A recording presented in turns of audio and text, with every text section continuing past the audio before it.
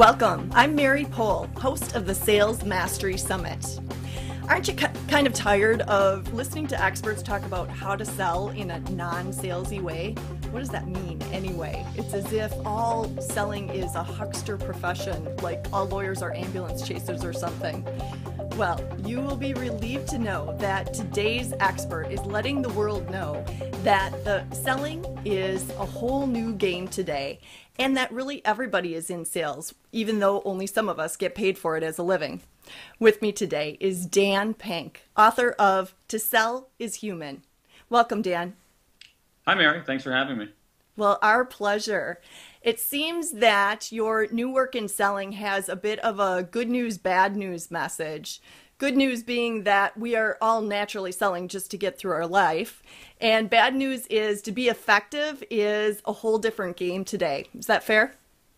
That's very fair. That's a good summary of this book, To Sell is Human, which will be out in a couple of weeks. People can pre-order it now, and if they go to my website, there are a lot of cool little bonuses and thank yous for ordering now. But yeah, that's exactly it. There are two big ideas that you identified, Mary. Okay. One of them is that like it or not, we're all in sales now. You still have 1 out of 9 people in the U.S. workforce whose job it is to sell people stuff, real estate agents, car dealers, whatever. But what I looked at, and I think those people are fascinating and do really interesting work. What I also looked at, though, was those other 8 out of 9. And what I found out with some survey data is that those other 8 out of 9, as you said, they are in sales too. They might not be selling a Winnebago to a family, and they might not be selling a computer system to a large company, but they're spending enormous amounts of their time, and according to our data, roughly about 40% of their time trying to get other people to part with resources, trying to get other people to make an exchange, persuading, influencing, cajoling in that kind of way. And it's what I call non-sales selling. And it's a huge portion now of what white-collar workers do, an absolutely huge portion of what white-collar workers do. That's the first point. So the second point, which you also identified, is this. Most people, probably not the people watching your program, but a lot of people who aren't in the sales profession, they don't like sales very much. They think exactly as you say, that it's salesy, sleazy and skeezy and huckstery. And I have a very different take on that, having not being a traditional salesperson, but going in as an outsider and looking at this world. I have a very, very different take on that. I think that was once true. That view of sales as sleazy and skeezy was once true, but it was really an analysis of the conditions in which sales had long taken place, rather than about the nature of sales itself. In particular, what I mean is that most of what we know about sales, most sales training programs, most of the books written about sales have really been for a world of information asymmetry, where the seller always had more information than the buyer. So if I have a huge amount more information than you and you can't possibly get access to it, then I can take the low road. There can be some shenanigans. And that's why people have this dim view of sales as pushy, as sleazy, as plaid sport coat on a used car lot. And my view is that we're no longer in a world of information asymmetry, or we're less in a world of information asymmetry. We're more in a world of information parity, where the buyer has not only potentially as much information as the seller, and that's true in a car dealership, it's true to some extent in a doctor's office, where if I go into my doctor and I have some particular ailment, I can go in there and say to him, hey, look, I just did this research and I know actually a fair amount about this potential illness that I have. And so in a world where there's some information parity, it's a very, very different world. And in that kind of world, the sellers have to beware. That is, we were all used to a world of caveat emptor, buyer beware. Now I think we've entered a world with also caveat venditor, seller beware. Because if I know just as much as you, and I have the means to talk back through Twitter, Facebook, whatever, you better take the high road. And that high road looks very different. And so what I've tried to do is identify the particular qualities and some of the particular abilities that are necessary on this new landscape. Well, I think our viewers are appreciating the fact that information is at a parity now, and that really has changed the role of a sales professional. And so I was quite thrilled to see that you've also renamed the ABCs from always be closing, which is kind of that old huckster feeling, You got it. to something much more valuable in how really defining what a salesperson needs to be today. Can you share with us your ABCs? Sure. I mean, the advice of always be closing is not bad advice for a certain kind of world. It's not bad advice for a world where the buyer doesn't have that much information and the buyer has limited choices. You know, for purely self-interested reasons on the seller's part, there's not a bad idea to kind of steamroller people into that decision. It might not be necessarily the most moral or ethical thing, but it's not a bad idea tactically. But my view is that doesn't work anymore, so that we have the new ABCs, and they are the three qualities that I think are most necessary both in this world of traditional sales and in this realm that I'm calling non-sales selling. And they are the attunement, buoyancy, and clarity. Attunement, buoyancy, and clarity. Attunement is the ability to take another's perspective, profoundly important in a whole range of functions. Buoyancy is one of the things buoyancy is basically the ability to stay afloat in this ocean of rejection that is both sales and non-sales selling. One thing that established salespeople are really good at, that civilians are really not very good at, is dealing with rejection. And I think that more of us have to get used to dealing with rejection, that if we're all in sales now, we're all going to be in the rejection business too. And most of us aren't very good at dealing with that. And buoyancy is how you stay afloat. And then there's also clarity, which is an interesting one. Today, if you have a potential buyer, again, in sales or non-sales, traditional sales or non-sales selling, and that buyer knows precisely what her problem is, she might be able to find the solution herself. Where she needs some help is when she doesn't know what her problem is, or when she has the wrong problem. And so in this really interesting way, there's a new premium. We always talk about, salespeople are, the enlightened view is salespeople are good problem solvers. And that's not wrong, but I think that there's now a greater value, a less of a value on problem solving than there is on problem finding, on identifying problems people don't realize that they have. And so that's a big part of clarity. And so these three ideas, attunement, buoyancy, and clarity, are really the kind of qualities you need to get better at moving other people. And there's some really, really interesting stuff if we harvest a social science about how we can get better at all of these capacities. Okay. Well, let's start with attunement. So if I'm trying to get somebody to part with their resources, how does attunement help me do that? Well, you want to part with your resources so you're both better off. I mean, I could pick your pocket and you would be parting with your resources. That's not an enduringly valuable relationship. Really, attunement really is the ability to take another's perspective, to see the world through your eyes. And what's interesting about that is that it's not quite empathy. Empathy is a great thing, but it's not quite empathy. It's actually more of a cognitive skill of, do I understand where Mary is coming from? Do I understand Mary's interest? Can I see the world through Mary's eyes? And there are a couple of interesting techniques for getting better at that. One of them is that there's a really curious line of research that shows that the more power somebody has, the worse they are at taking another's perspective. And so one thing that effective salespeople of all stripes can do is they basically go into an encounter and think of themselves as like, I am not the one with power in this relationship. I'm going to sort of take myself one down. What that's going to do is that's going to allow me to see the other's perspective more clearly, which in turn will enhance my effectiveness. One salesperson I talked to had a lovely way to put this. She said, I sit in the small chair so they can sit in the big chair.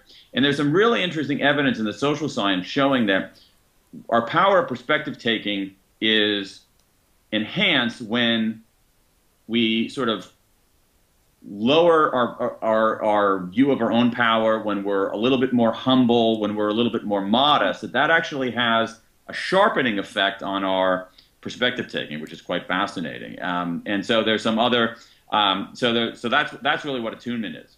Okay.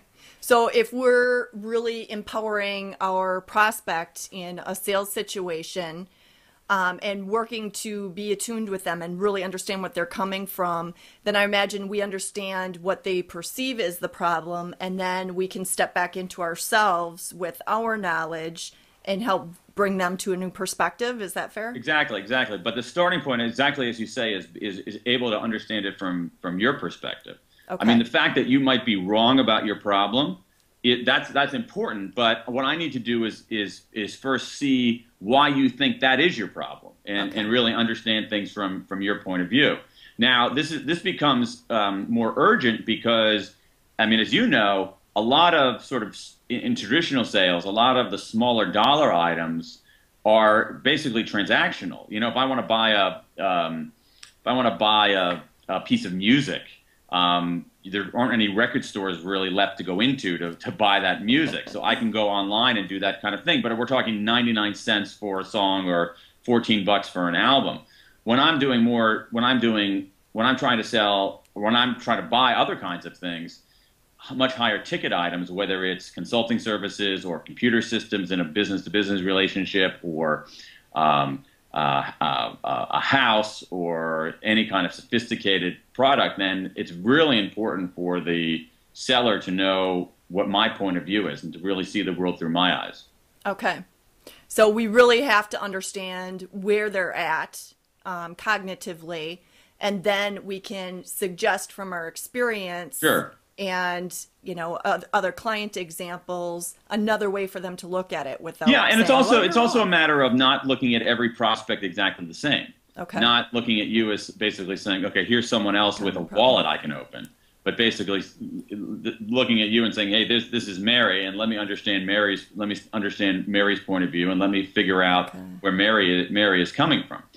You know, in and of itself, attunement doesn't get you all the way there, but without it, you're either going to make some big mistakes, or you're doing something that's purely transactional, which means you're not going to do it very long.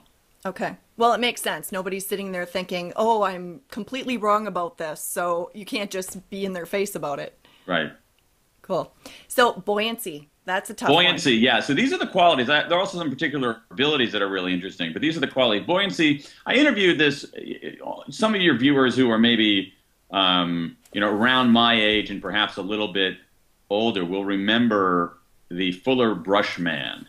Who used to travel. People under 40, I don't think, remember this, but I do, and it was quite a remarkable American phenomenon where there people, mostly men, although they did have this group called the Fullerettes, some women who went door to door actually selling cosmetics when they made a brief foray into that. But the Fuller Brush Company was this company started by this guy who emigrated to the U.S. from Nova Scotia, and he basically had this idea of selling brushes, good brushes, really useful cleaning brushes, hair brushes, door to door. And at a certain point in this country, there were just an enormous number of people going door to door selling brushes. At one point in the 1950s, Fuller Brushmen made 50 million sales calls in a year. And this is when the United States had only 43 million households. So, yeah, it's incredible. So anyway, now, you don't see Fuller Brushmen very much anymore. I happened to find one of the very last ones, certainly the last one in San Francisco, and I spent some time with him. Just a lovely man, really interesting, smart guy. And he had a phrase that really got me thinking about this. And he said, the hardest part about being a salesman is that you face, and this is his phrase, an ocean of rejection. An ocean of rejection.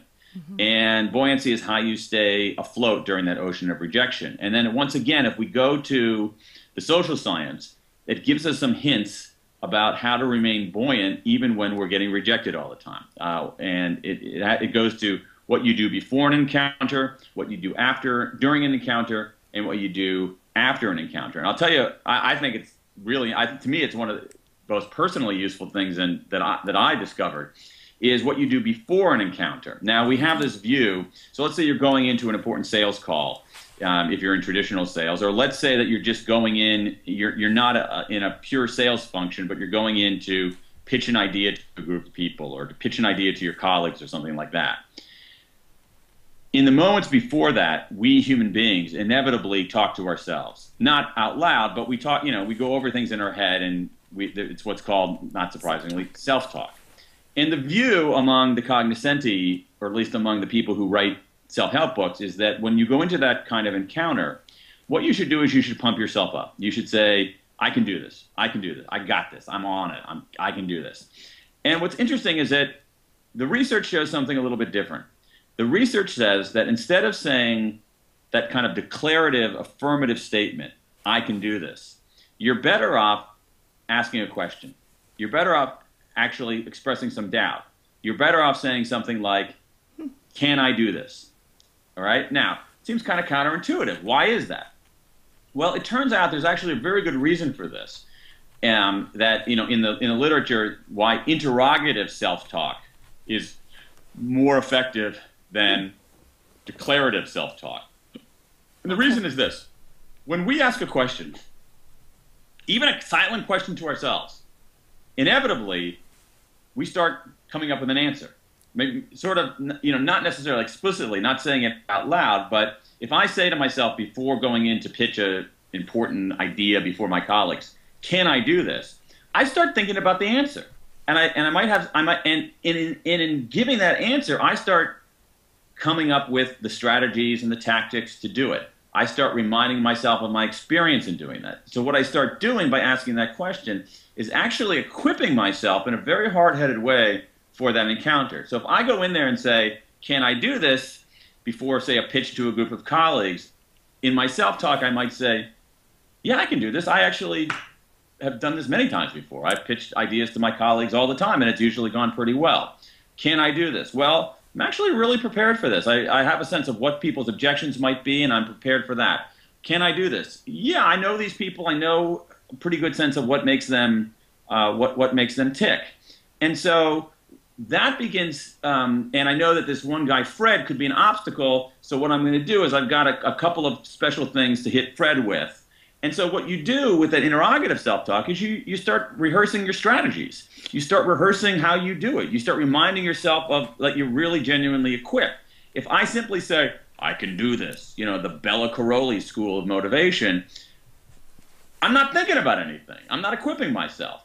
You know, I'm just, it's like, it's a difference between real nutrition and a Snickers bar. I mean, Snickers bar will give you a little sugar jolt for a little bit, but it's not going to give you any real nutrition in how to do this. So there's a fascinating line of research. It's really, I mean, helped me personally, because I just think, okay, I can, you know, I always thought that the affirmative self-talk was the way to go, but interrogative self-talk is actually far more powerful. And that's one of the things that helps keep you buoyant. Then there are other things too that are quite interesting, which has to do with how you, one of the best predictors of people's success in sales, and this is in traditional sales, is some studies of life insurance salesmen, wasn't necessarily subject matter expertise, but was how they explained their rejections. And so people who explain their rejections, this is what Martin Seligman at the University of Pennsylvania calls the 3 Ps. Okay. People who don't do well explain their rejections as permanent, personal, and pervasive. Okay, so pervasive. I go in and let's say I go back to my idea of pitching my colleague. Let's say I blow it. It doesn't go very well. All right. If I explain it as pervasive, I say, this always happens to me. Okay. When I say it's personal, it's totally my fault. And when I say it's permanent, it's going to ruin everything. And there are some people who explain things that way, and that ends up being very debilitating. The better people, the people who remain buoyant, explain things as, well, is it my fault? Well, maybe I could have done a better pitch, but actually these guys weren't ready to buy right now. Is it permanent? Will it destroy everything? No, it's one, messed up encounter. It doesn't, destroy everything. And is it pervasive? Does it always happen? No, it doesn't always happen. Sometimes it works out. And so that explanatory style is really important in helping people remain buoyant. And what I like about this line of research in buoyancy is that it really goes beyond going out on a sales call. I mean, it's things that we can tell our kids about how to remain buoyant in the face of rejection. And as more of us, as I said earlier, Mary, as more of us move into salesy kinds of encounters, we're going to get a lot of rejection. Mm-hmm. Okay. And I don't think that our kids, I don't think most of us who aren't in sales are really prepared to deal with that. I mean, I learned it as a writer about rejection. That was my that was the altar on which I learned rejection. Hey, you want this story? No, we don't want this story. We write a story, immediately get, in the old days, mail and an email. This is the worst story I've ever read. How they let you write anything is beyond me, you know? And so the more we get steeled in that kind of dealing with rejection, I think the better off we are, the more creative we are, the more successful we are in moving others. I like that. It's they're the traits of an optimist. You know what? That's exactly it. In fact, the research on Martin Seligman, he has a classic. He's a guy at University of Pennsylvania, founder of the positive psychology movement. The book in which he lays out these ideas is what he calls learned optimism. Okay. And it's basically having an optimistic explanatory style. And so, you know, for all of my knocks on declarative self-talk and Bella Caroli and Anthony Robbins, there are some things in the social science that validates that. For instance, in the same thing on buoyancy, there's, you know, we tend to talk about positivity. And, you know, I don't know. I mean, I hear the word positivity, I just want to leave the room. And it turns out through the work of particularly Barbara Fredrickson at the University of North Carolina, it turns out that our ratio of positive emotions to negative emotions is actually really important in both our well-being and our effectiveness. And that having a kind of it's really, she has a ratio. She has done some remarkable research with a Brazilian guy named Marcial Lassada, who showing that you want to have positive emotions at a rate of 3-to-1 to negative emotions. Okay. Positive emotions meaning joy, gratitude, interest, curiosity. Negative emotions meaning anger, resentment, disappointment. And that it really, so even if you have, say, 2-to-1 positive to negative emotions, you're really not much happier than any people who have, you know, whose negative emotions outnumber the positive emotions. There's kind of a tipping point, and it's around 3. So, and then it has a ceiling at 11. So if you have, you know, if you have 12 positive emotions for every negative emotion, you're in la la land. And I can see it's not so much the rejection, it's how you handled the rejection on whether you take it positive or negative. Is that fair? That's exactly it. It's really, I mean, in Seligman's work, it's really, yeah, it's how you take it, it's how you explain it. Mm-hmm. And at some level, it goes back to that first point. It's how you explain it to yourself. Mm-hmm. I mean, again, we do, it's total, you know, it's largely ignored, but we do a lot of talking to ourselves. I mean, you know, at some level, talking to ourselves is also known as thinking. Right. And so, and we do a lot of that, and it's possible to change the style with which you prepare, and also the style with which you explain things, and the grounding in the science is quite remarkable. So the before way to be buoyant is to ask yourself, interrogative self-talk. Can I do this? And then the after is the 3 Ps. Do you have any recommendations for that during? Yeah, the during is really what I was talking about before, which is really keeping that positive to negative emotion ratio higher than 3-to-1. Okay. That is even if you do something like 2-to-1, even if you do something like 2-to-1, that's basically the same as having, as I mentioned before, as having your negative emotions outnumber your positive emotions. So it's really a matter of, you know, looking into your environment and taking moments for, say, something like gratitude, which is a very powerful positive emotion. Mm-hmm. And so one way to deal with, one way to deal with rejection is to think about what you're grateful for, and just maintaining that kind of more positive, significantly more positive than negative outlook with yourself, your prospects, has a big role in keeping people buoyant. That's interesting. One of the experts that I work with talks about how if you don't take a moment to anchor good things when they happen to you, they slip off like Teflon. That's true. There's some research on that. It's also yeah. Again, for your readers who are interested in pursuing this, just check out the work of Barbara Fredrickson at University of North Carolina on positivity. And the work on the explanatory style is Martin Seligman at the University of Pennsylvania, and the work on the interrogative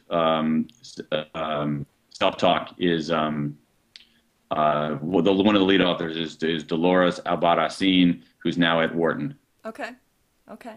Well, many of our viewers have more complex selling processes, but I really like that you've boiled down a simplified selling process, which essentially is pitch, improvise, and serve. Can you share with us? Yeah, it's not really, it's not so much a process as it is. These are the kinds of abilities that are really necessary. Okay. I'm sort of agnostic on sales processes. I mean, I think on some level they make a lot of sense, but on other levels, especially when you get to the more sophisticated, we're talking traditional sales here, the more sophisticated kinds of sales, it defies any kind of process.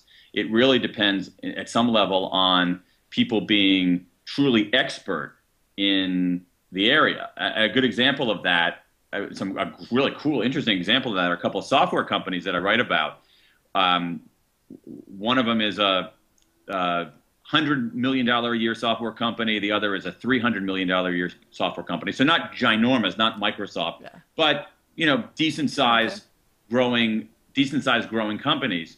And so take this company. It's called Palantir Technologies. It does basically data mining and data analysis kind of software for intelligence agencies and whatnot. Very sophisticated company. They do $300 million in sales annually, and they don't have any salespeople. How does that happen? Well, because, and you hear this from other kinds of software companies, this kind of weird Zen thing, saying we have no salespeople because everyone is a salesperson. And yet they're not directly selling. What they're doing is they're so good at the software, they're so expert in the software, that when they go out into the field to help their clients, that itself is a form of selling. That is, it's basically helping them identify problems. So the border between doing the work and providing the service and selling is very, very murky.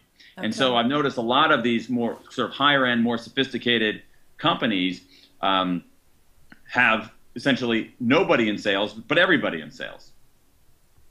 And so anyway, so that's just a long-winded point about process. So on the pitch, listen, we live in we live in a world of limited attention spans. And as a result of that, it's important for any kind of persuasion, any kind of effort to move people, to distill your message very succinctly. And so we've all heard about, we've all heard about the elevator pitch. What I tried to do was identify 6 successors to the elevator pitch. And again, looking at the social science for why they're effective. For instance, let's go back to, we do not pitch enough using questions. All right? We should be using the question pitch much more often than we do. And the reasons go back to that interrogative self-talk. There's research that shows, again, if you ask somebody a question, they begin thinking through the answer. And when they start thinking through the answer, if you have a strong argument, okay, this only works if you have a strong argument. I'll give you the best example of this, and it happened to be in politics, was 1984. 1984, when Ronald Reagan said, "Are you better off now than you were 4 years ago?"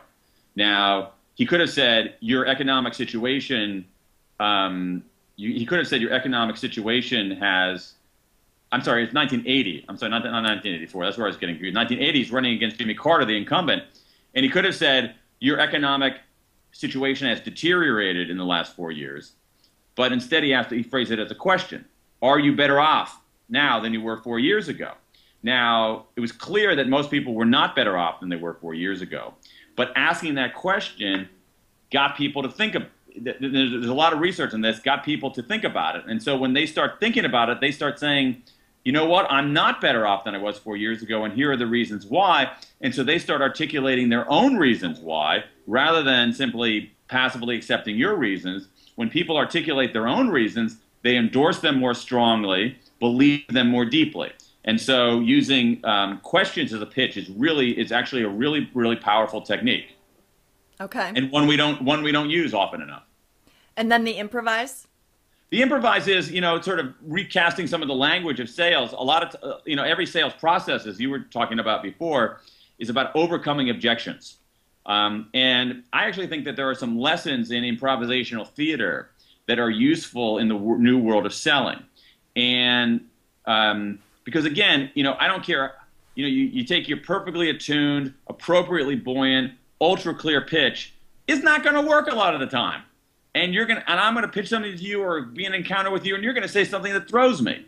And so the ability to get off the script, I mean, so much of sales has been scripted, but just like in theater, there's another form of, we have scripted theater, but we also have improvisational theater. And I think that the new world of selling is more like improvisational theater than scripted theater. And so what improv artists are very good at are a number of things. They're good at what the improv artists call hearing offers. So instead of looking at you at something that you say as an objection, I have to say there's embedded in every comment that you make is an offer. And I have to be able to hear the offer and accept that offer. Improv artists, as most people know, are good at saying yes and. We love to say yes but they're good at saying yes and. And the other thing that's really important is that one of the key principles of improvisational theater is to make your partner look good. And I think that's a really important point in any kind of persuasion, negotiation, influence, sales kind of effort. Not in a false way, because again, that kind of falseness and underhandedness and low road is easily exposed, and people can talk back. So I mean, like sort of, putting you in a position where you actually look better after the encounter than before the encounter. That's such great advice, because if you're improvising, in particular with the yes and, both of you can stay in creative open minds and not shut down and go into defense. Precisely. That is exactly the point of yes and there's some really interesting examples of that. That's exactly what it is. Yes and is expansive, yes but is narrowing. And it's remarkable how quickly that can happen. How quickly just a few yes buts limit people's options and basically crater the whole deal, whereas that more expansive view of yes and increases the possibilities significantly. Yeah, makes total sense. Now, you kind of talked about how pitch and serve are merging together more. Is there any more that you'd want to offer on the serve? Well, serve, the point about serve is that serve is really the essence of what it's about, of what moving other people, persuasion, influences are. If you're not making people better off, you're doing it wrong. And so by serve, I don't mean delivering a pizza in 30 minutes or less, although that's cool. I mean, if you're in the pizza business, that's important. It's not free anymore either. Yeah, what I mean is this, the ability to serve in the sense that thinking of it's sort of analogous to in the world of leadership. 40 years ago, we had this notion that Robert Greenleaf introduced of servant leadership. Mm-hmm. Okay, and I think there's something about servant sellership. It's also connected to perspective taking, where the act of selling, of persuading people, is itself an act of service. And so there's some interesting things that you can do to make it personal, to make it purposeful. All of your encounters, and if that becomes your kind of North Star, the North Star of service, again, not service in the sense that we usually think about it, but service in a more transcendent sense, then a lot of these other pieces come in line. And just as it was a little bit strange back when Robert Greenleaf wrote about servant leadership, they said, wait a second, the leader's on top. You're saying the leader's on the bottom. What? That doesn't make any sense. And eventually over time people, oh yeah, got it. I think the same thing is happening with what we can think of as servant selling, is that you're not necessarily, it's really about you rather than about me. It's really about serving others rather than about lining your own pockets. But the dirty little secret is that and you talk to anybody who's been in sales for a long time, they get this. Yeah, you win by helping them win. They get this big time. And so I think that ethic of service is really essential now.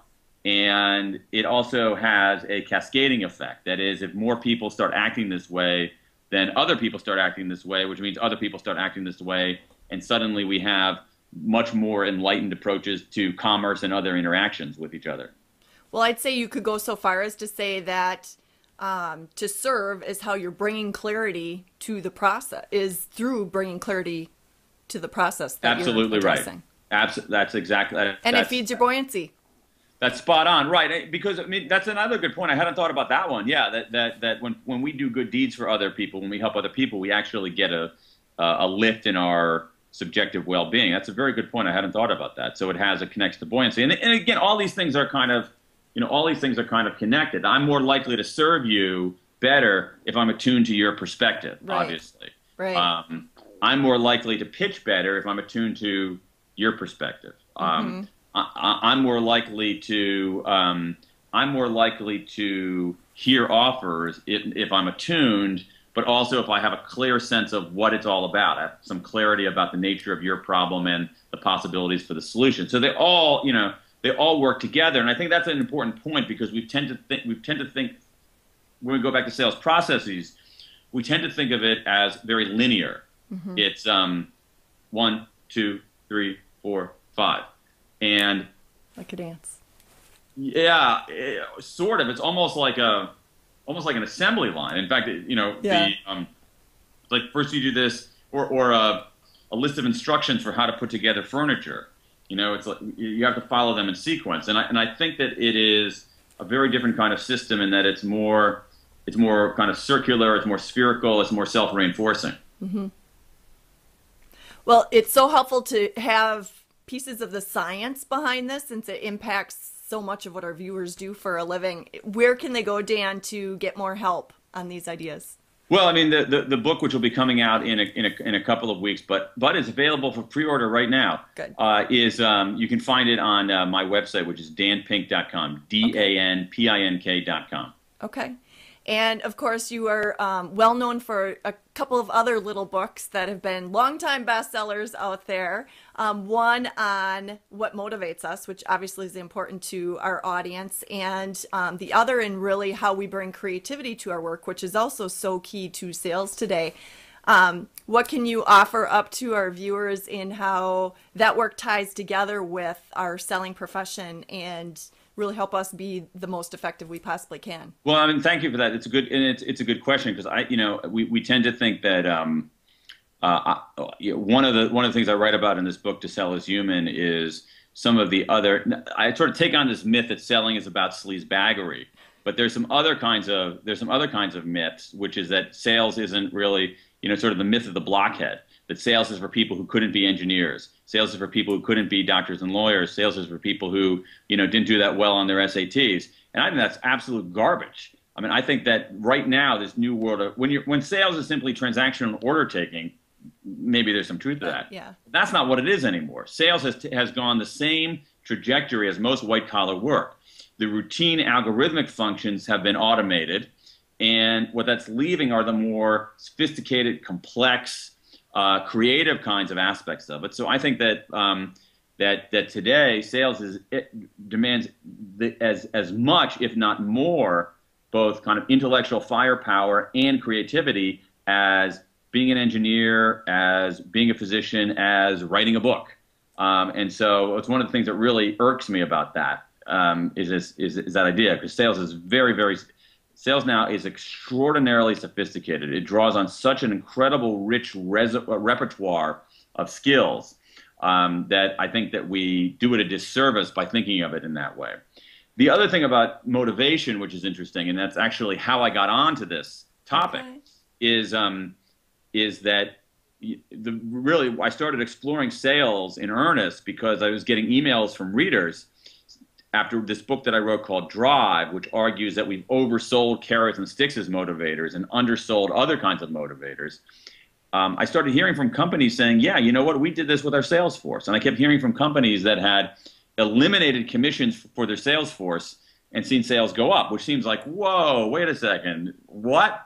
And so the way that you motivate, everybody needs to be well paid. There's no question about that. That's an important motivator. But the idea that salespeople are purely coin operated is a myth. The idea that all you have to do for salespeople is, stick a quarter in and they do a little dance, and when the quarter runs out, time runs out, they do another little dance and they stick another quarter in there. I think that's absolute. Mythology.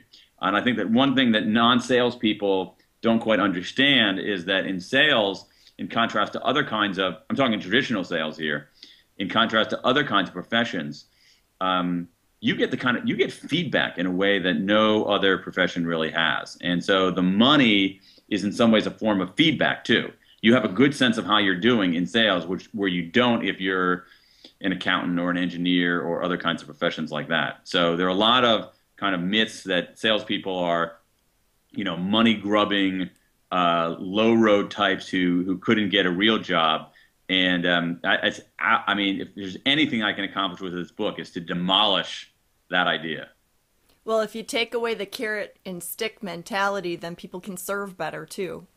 It's exactly right. So they're not distorted by that. And what you see is the really successful people, the money that they earn is a consequence of doing their job well. It isn't the goal in and of itself. Mm-hmm. It's a consequence of pursuing excellence. It's a consequence of making someone else's life better.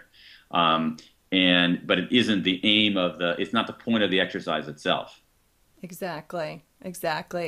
Well, Dan, what one thing would you recommend our viewers do so that they could be more successful in what they're doing in their role as professional selling or just selling to get through life? What's one thing they could do today to be more effective? I'll give you a very small tactical tip, and it's a very powerful free idea that comes from Jeff Bezos, who started Amazon.com.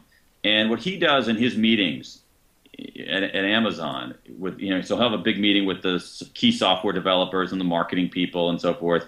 So they'll sit around the table, and he will keep one chair empty at this meeting. And that chair is to represent the customer, the most important person in the room. And I find this a really powerful technique for, say, attunement and even for service. And what I like about it is that it's free. I mean, it doesn't cost you a cent. And when I mentioned a few times in some organizations, both nonprofits and for-profits have started doing this. And it has a big effect.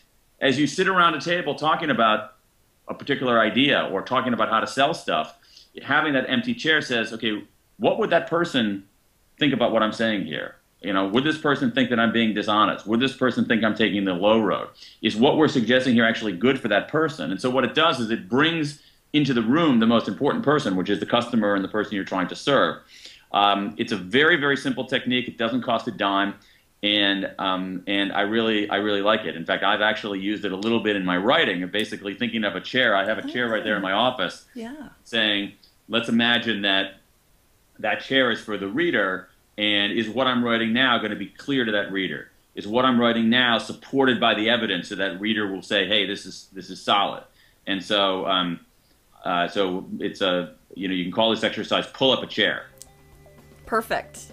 Well, Dan, thank you so much for one, updating the perception of selling in the world, and two, letting us know really what sales effectiveness means today.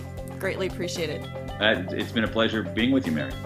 Thanks so much. And thank you to our viewers for tuning in and investing in your own success. The Sales Mastery Summit is here to help you never stop learning from the best. Take care.